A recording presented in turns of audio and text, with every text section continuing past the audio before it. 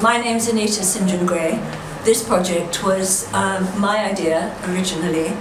My husband, my late husband, served in the Royal Marines, and I worked for service charities, so I was well aware of the problems that face young men in war zones. Our soldiers have had an unrelenting 12 years in Afghanistan and Iraq, and we believe that art is a way to combat the stress and anxiety, boredom, loss and bereavement that young men face in these situations.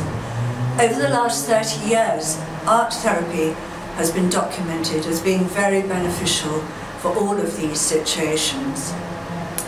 Tim Martin and I started talking about this project 2 years ago. We approached 40 Commando Royal Marines to see if they'd be interested, and the commanding officer, Colonel Matt Jackson, bought into the idea instantly. He understood exactly what we were talking about. We put together a team and we developed the project, and in particular we developed the art kit. This art kit was designed specifically for men to take with them a light piece of kit. It has a military camouflage outside exterior, it's waterproof, and it's stocked with very good art materials, and it fits into a trouser pocket. Today we have the opening of our combat art exhibition. We didn't know whether we would have any material at all.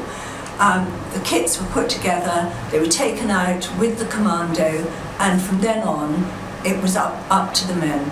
We put no pressure on them, we didn't ask them to do things for an exhibition, we just gave it to them to use for their own use, and they could do whatever they liked. Some men didn't want to let us have their work, it was too personal, and others maybe didn't care, we don't know what happened to it. Sold it on eBay maybe.